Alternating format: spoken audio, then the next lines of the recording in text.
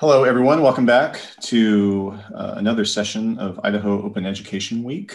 And this session is about the Idaho Think Open Fellowship, a long-running fellowship out of the University of Idaho. And leading a panel conversation is my colleague, Marco. And with that, take it away, Marco. Thanks so much, Jonathan, and thank you for the panelists and for everybody who's attending the conference today. This is the first time, obviously, that we're doing this conference, so as part of the planning committee, it's really exciting to see everything come to fruition. So as Jonathan said, my name's Marco Seifele Valencia. I'm the Open Education Librarian at the University of Idaho Library. I'm also the manager of the Gary Strong Curriculum Center, which is a small library located in the College of Education. So with me today, I have three panelists who are all faculty at the University of Idaho. I want to actually let them do introductions on themselves or for themselves to kind of contextualize what they're doing a little bit more.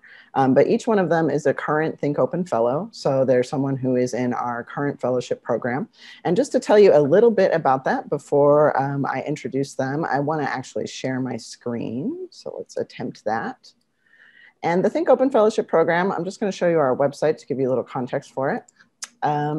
It's a like faculty incubator program. So basically what we do is we have a little stipend that rewards faculty for actually transitioning one course to an open or low cost text. We do distinguish here between open and low cost. So an open, might be something using only those materials that have those like 5 R's that Jonathan mentioned. But we also think that the goal here is really to get high quality materials in front of our students at a low cost. So low cost programs have also been welcome. And basically, I think we've had, I think this is our 4th cohort. So this is our little page where you can learn about what we've done. And really, we've covered a lot of different areas and a lot of different content with our Think Open Fellowships. So one of our really well-known projects that came out of it is this inquiry-based music theory book, which was created by Professor Sean Butterfield. And one of the things that's interesting about this book is it's an open music textbook, it's a music theory book. And so this is a book that was actually written collaboratively with a class, but it also allows for live editing via some special programming we did at the library, right? So this is something where we were able to leverage some of the technology skills that we have with the librarians currently, and then also what Professor Butterfield's desire was for his, kind of teaching goals and pedagogy. We've also had outcomes that have, impacted higher level courses in Spanish, for instance. This was really interesting because this course actually involved us finding Spanish language OER, which introduced some interesting complications. And we've even had OER that have been used locally in elementary schools here. So developed for use both in the College of Education and then also to be used at Palouse Prairie Charter School, which is a local K through 9, I believe, maybe K through 8 school in the Moscow area. So for our faculty fellows today, we have Bob Borrelli, I believe, although Bob, please correct me when you introduce yourself, Sarah Bush, and then Janine Darragh, who will be all introducing themselves and talking a little bit about their Think Open project. So to kind of start us off, I'd love if we could just kind of do a round robin and talk through each person. Just introduce yourself and your discipline and maybe a little bit about your OER Think Open project. So Bob, why don't you go first, just because you're right next to me on the screen. Okay, thank you for inviting me to the panel. My name is Bob Borrelli. I'm an assistant professor at the University of Idaho, but I'm on the Idaho Fall campus, and I'm in the newly created Department of Nuclear Engineering and Industrial Management. I teach a fundamental nuclear engineering course that is fairly common across the country with the departments, and I've been compiling online resources due to the expense of textbooks since about 2015 when I attended a workshop in Boise hosted by the State of Idaho Department of Education.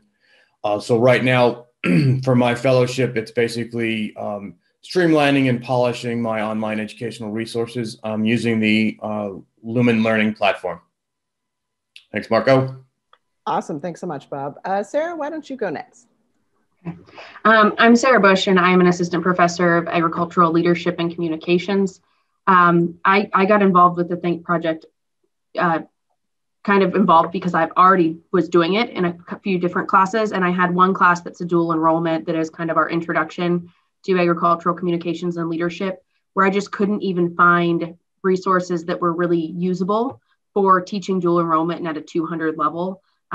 Most of the research that was out there, even those research articles, were just too high level for those individuals and they weren't quite prepared for them. So I've created bi-weekly readings for that course for the second half of the course where there wasn't already associated text. Awesome. Thanks, Sarah. And what platform did you use for your OER that you created? They're just currently PDFs. That's right. That's what I thought. So that one is, I actually really like that project because it's like platform agnostic, right? We used Word and Google Docs, I think, to get it done. And now we have the PDFs. Awesome. Okay, Janine, why don't you introduce yourself and your project? Hi, my name's Janine Darragh. I'm an associate professor of literacy and English as a second language. I have kind of two projects going on at the same time. So the first one is connected to teaching, and that is trying to get rid of my textbook, my expensive textbook, for my introduction to teaching English as a second language course.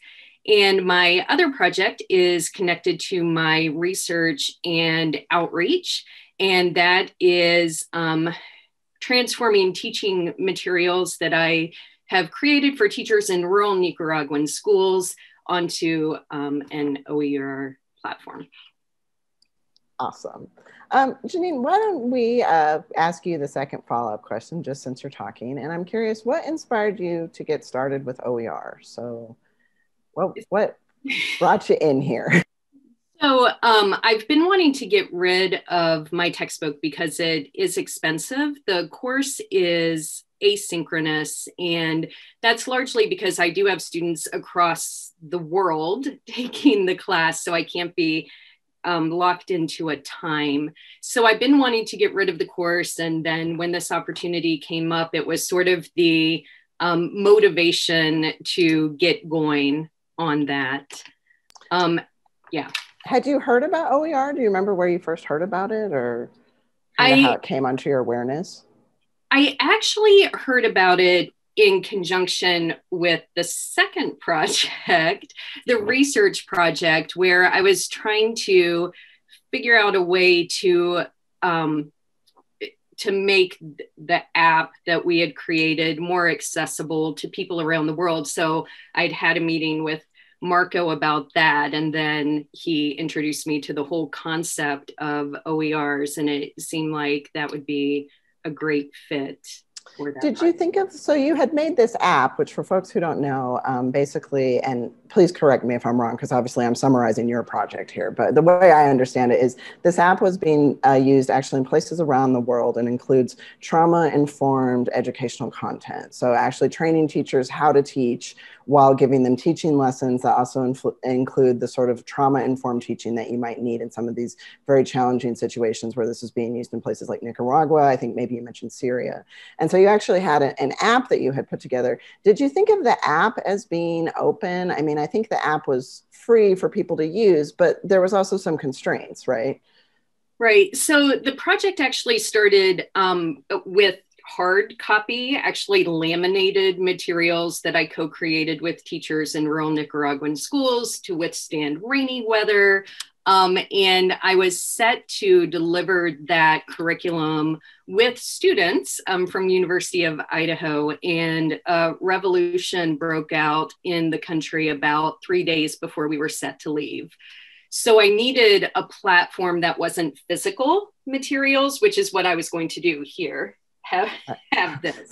Right. So we partnered with some senior students in the computer science program who put together this app. So they transferred the materials to the app, which was great, except I am not a computer science person. And so whenever there's a problem with the app, I can't fix it.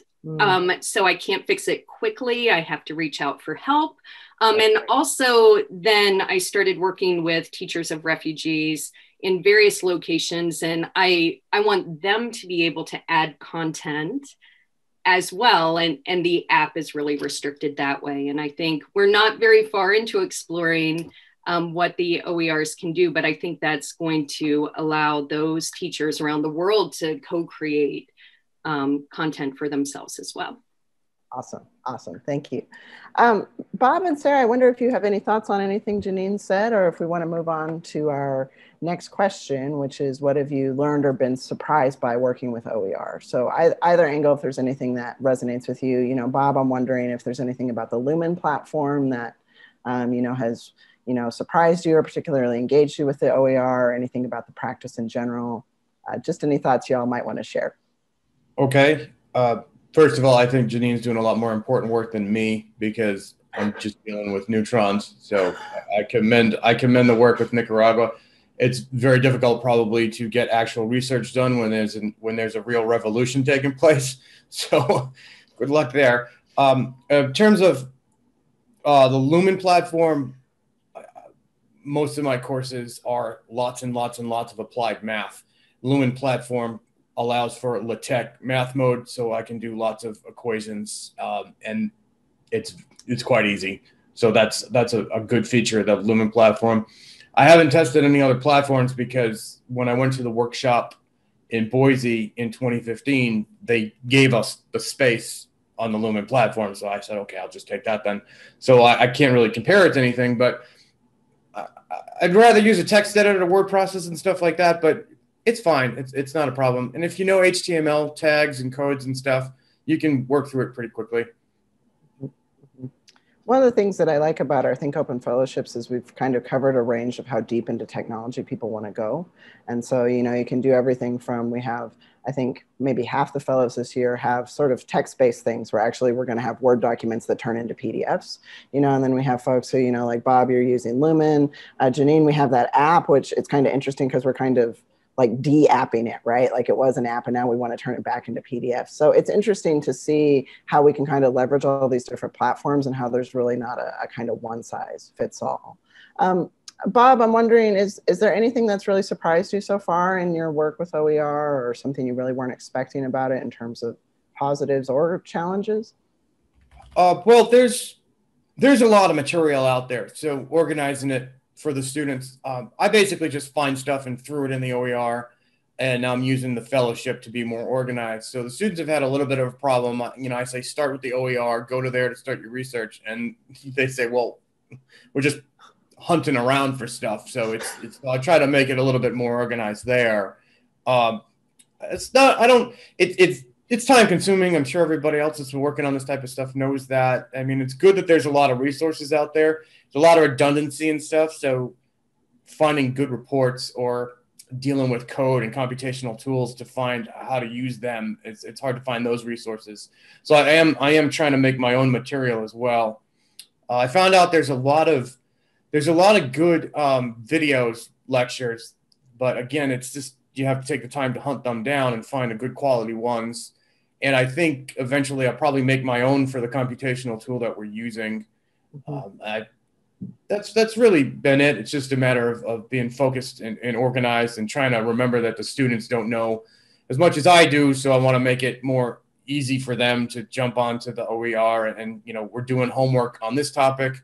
Here's a section of the OER where the topic is, and you can have lecture notes, and there's some journal papers, and there's some video lectures. So I'm trying to organize it in that way. That's really the main challenge is organizational. Yeah, Bob, I'm kind of curious, what do you remember, because I know it was a while ago, what kind of initially inspired you to go to that open workshop? I mean, why did you think like, oh, this is something that might be important? Because something that strikes me when we talk about this is, you've kind of just accepted this like ongoing relationship with the OER, like, oh, I'm gonna be doing this, and I'm gonna be, kind of developing and updating it, and that's kind of remarkable. So I'm just kind of curious, like, how did you sort of get inspired to care about OER in the first place, or show up in that workshop? Well, it was held at the Riverside in Boise, so I couldn't turn that down. I just got a great hotel, and you can bring your pets. I had just gotten hired, but I'd say the cohort of faculty at my level is looking for better technological solutions in the classroom than just getting a textbook. And they keep coming out with different editions of the textbook, and it becomes more and more expensive anyway. So with nuclear engineering has actually been quite a dynamic discipline. I'd say over the last decade, there's maybe like 40 something startup companies working on nuclear reactors and stuff like that. So that stuff's not in textbooks, and that stuff is changing every year. And it's not fair to say, get this book, get that book, get this book. I do have them get one textbook for reference. But I've seen all the different editions since I had the book when I was an undergrad, and it doesn't change much, and it's just more and more money. So I tell them, find any edition, they found it for as cheap as $5. I said, don't spend more than 20 or something like that. And then we'll use the OER for everything else. So looking for better technological solutions in the classroom was what I wanted to do. It was a good opportunity. I just gotten hired, get involved with a little bit better with the education. So that's kind of where it's coming from. When I was a grad student, everything was on the board, handwritten notes all the time and everything, which is fine, but it's just things are too fast now. And that's just, you need more and more resources as we go. I've built the resources on this OER every year since I've taught the class since 2015. It's just more and more stuff that you want to incorporate into it. So, yeah. And it gives you the flexibility to do out a derivation or, find the video lecture, watch this and look for this and stuff like that. So it's almost like you kind of got more time outside the classroom as lecture time, so to speak. So I think it's a bit more of an efficient way to convey the material. Yeah, I love what you said right there. That's a really interesting way to think about it. Sarah, how about you? I know that you did your OER project really early in our sort of fellowship year. And so I think you maybe actually tried out your OER on students already. And so I would be curious to, same question, what surprised you? What have you learned? And even if you want to speak to what inspired you to try it out in the first place, would all be great. Yeah, I used part of it. I'm still actually trying to wrap up some of the end pieces, but the students are pretty flexible in that they got the unedited versions of things and they were happy to kind of use those early on. I think what works really well in the OER, and one of the things that for me I kind of learned and was surprised about was, first off, there's not a lot in the field in which I teach that's available OER, but there's a lot in supporting areas that I've been able to kind of find and contribute. And realizing that we actually have a lot of what I teach in a bunch of my different courses are actually utilizing extension pubs. That is the same concept, but they're housed on different types of servers. So I think that for me, it was trying to figure out how to navigate all those different components to bring those together, because none of them are intuitive sites, right? Like none of them have easy search panels or are easy to find kind of what you're looking for.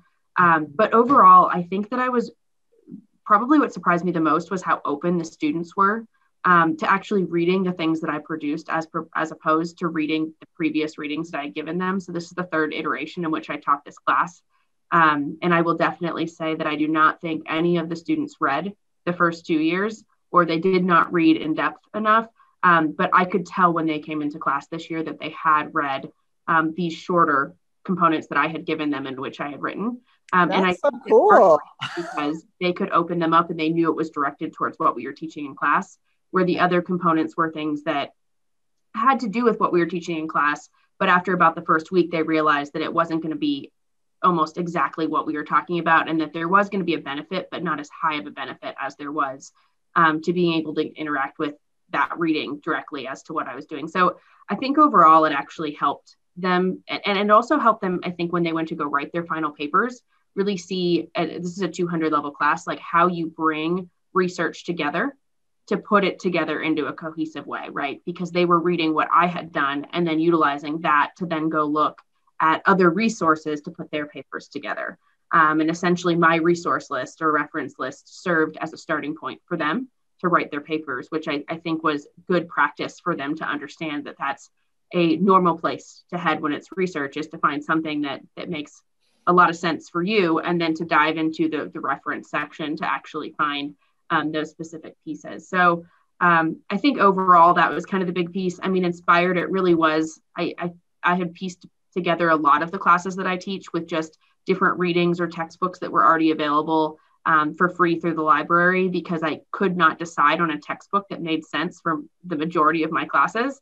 And I didn't want students to spend money on something that was going to be, $100, $200, and we were only going to read 3 or 4 chapters out of it, because those are the only chapters that I really liked when it came to kind of directing the courses. So it really was just kind of, I had a friend that said, hey, you're kind of already doing this. You should just, do this in a very intentional way.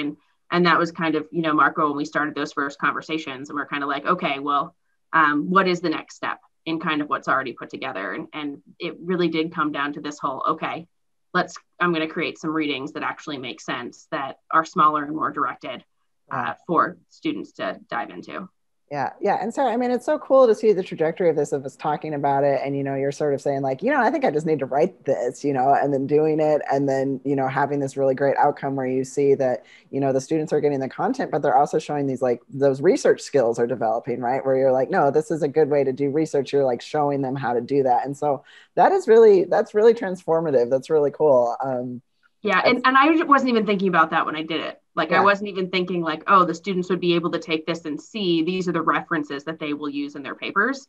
Yeah. But it turned into that, right? Like and I could tell that they went back and read the papers because or at least for some of them did, because there was stuff written that I did not read, right, in those smaller documents. That's great. That's awesome. That's so cool.